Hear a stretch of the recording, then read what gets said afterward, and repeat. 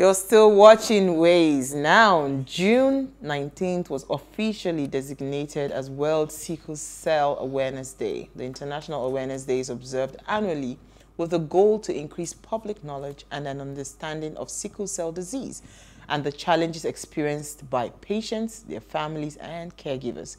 This year celebrates the 10th anniversary of World Sickle Cell Day. Synerge, in collaboration with Sickle Cell Disease Association of America, Incorporated, is launching a 24-hour awareness campaign this year called Shine the Light on Sickle Cell. This national awareness effort encourages community-based organizations, individuals, and anyone concerned about sickle cell disease.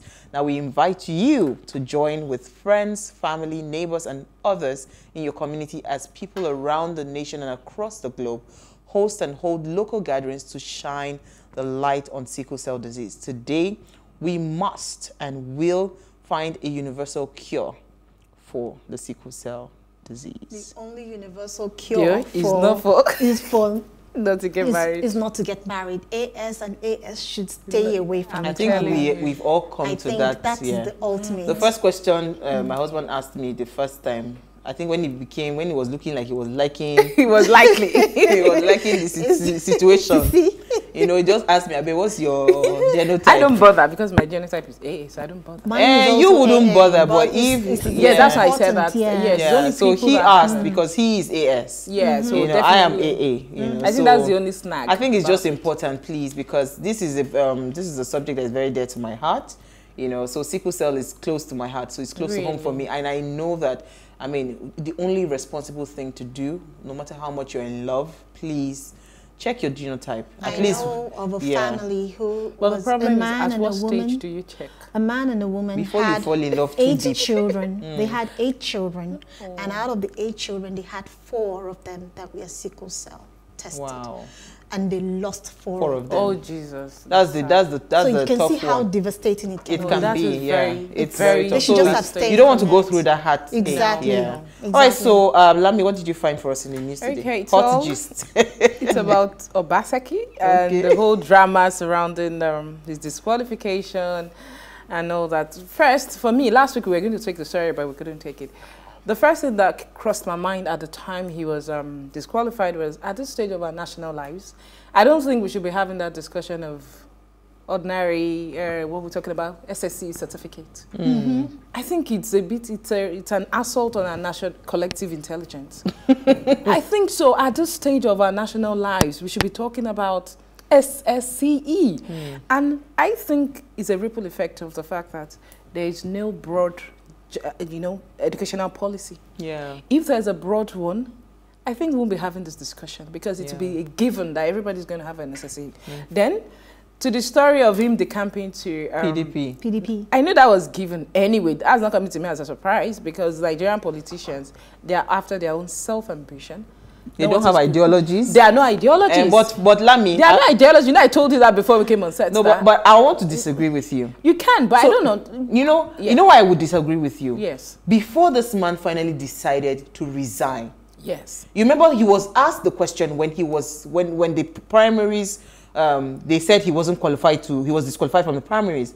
He was asked the question, so what's the way forward now? He said no, he doesn't have anything to say now until he sees the president. Yes, so he went to see the president. And what should the president do? Do you understand? No. At the national level. Okay, now, does this not tell you that this was more of a personal issue than his certificate issue? Why? You know why I say that? Because when the new chairman came in, he was saying that he was rejecting his listen, he was rejecting his you don't understand his resignation. That he wasn't going to accept his resignation. No. So it means that the resignation was not. Calm down. Let me respond to that. I'm not taking it from the angle of the internal crisis. Yeah. What I'm talking about is ideologies. Why are they always jumping from what? Because some few years back you were against this party. Now you are brandishing you are branding this party to us again. What is wrong with Nigerian politicians? What is wrong? Well, okay, some few years ago, you were telling us PDP was not, you know, it is the APC. Now, the same Adams Oshiomhole is coming back to tell us it is the same Ize Yamu. Some few years back, I don't understand what kind of confusion. They think we're stupid as well. Yes, and they sell it to us and we all accept it. It's because they have now they've given. Everything. I'm so sorry Go to ahead, say. please. I'm so sorry.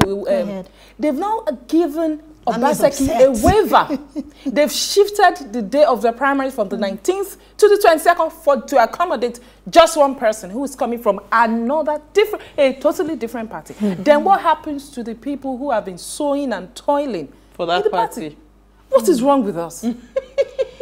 I think we should, because we can't exhaust political topics. But I never liked we have to bring it back. Though. Oh, yes. But Isi, what do you find for us in the news? Okay, in the news, the House of Representatives, what's it called, diaspora, the committee, they are currently kicking against the fact that the Lebanese ambassador has stated that he wants an exchange of the people who have actually taken part in trafficking that are on trial currently in Nigeria.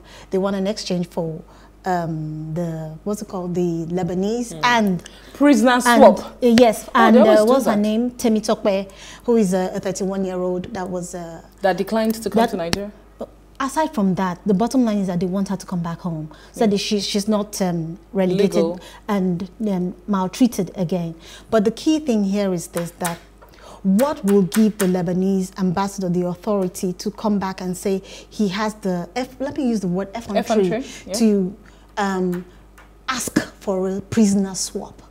I think it's totally wrong, and it comes from the aspect of the fact that the government I didn't get must you right. have. Please, can you explain again? Yes. You mean that from the story of that lady who declined to come back to Nigeria? Yes. Now the Lebanese ambassador is asking, he wants to deport her. He wants to bring her back home. Well, he's asking for somebody in return. Not only somebody, apart from that, the human traffickers or the Lebanese that are on trial for human trafficking. For human trafficking. I mean, that's, so what will give him that right? What gives him that effrontery to do that? I think it still comes back to the way we have actually portrayed and it is also how we have treated ourselves. I don't believe so. You know what? Lebanese are not they're as bad as Nigerians. Our value system are almost the same. So I'm not shocked anyway. They're almost the same, but they're not the same. I think our own is even better. I think Trust me. Honestly. The Labour Minister the Minister of Labour and Employment, Chris Ngige, disclosed that he's released about 4.5 billion naira to the to 31 federal teaching hospitals and medical centers nationwide. I mean, this is coming off the back of the strike, you understand? And well, I'm happy. I commend them. That at least they have released the funds for the doctors to be able to pay them. The headline says that now the doctors, all the allowances for striking doctors have been released and all of that. That's a fantastic one. And he also said that some would cover the hazard inducement allowance of the striking doctors for April and May. And so I'm happy they've done this, but it didn't have to get to this. Thank you. You understand? People are saying that should the doctors have gone on strike, shouldn't they have whatever? I said, but no. If they didn't do it at this time, the money wouldn't have come out. You don't get that. Even if they don't go on strike and they go and work unprotected, because what of the fight is we don't have protective gears and all of that. If they go to work unprotected, they will die. And at the end of the day, we will lose doctors because so we're losing on both ends. So people will say, oh, it's not morally justified for them to have gone on that strike. But it's not moral. They're also human beings. They have a duty to protect themselves. I don't know if you saw the story of a lady who was pregnant and she came with the husband. It was on social media during the week.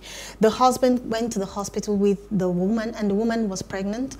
And the doctor or the hospital refused to treat the woman and the woman died in front of the hospital. Wow. So I don't think there's no moral. That's another angle. We've treated that one. We talked about that one. That's totally different. What we're even talking about now is the PPE and all the condition. You have to give condition of working because if they don't have that, they cannot work. All right, so I'm saying the devil's but do we understand? This is not our topic for the day. No, but does the government understand that doctors are frontliners in this issue and they should be given utmost priority? I don't understand. Even the Why police, should they have to go on strike? Guess what? Even the police are frontline workers. Of course. But they are not giving protective gears. So it is actually going back to treating it from the roots. All right, so we'll take a break. Ladies, this is not our topic for today. Absolutely. Taiwo Adejumo will join us right after the break to discuss grief. Stay with us, we'll be right back.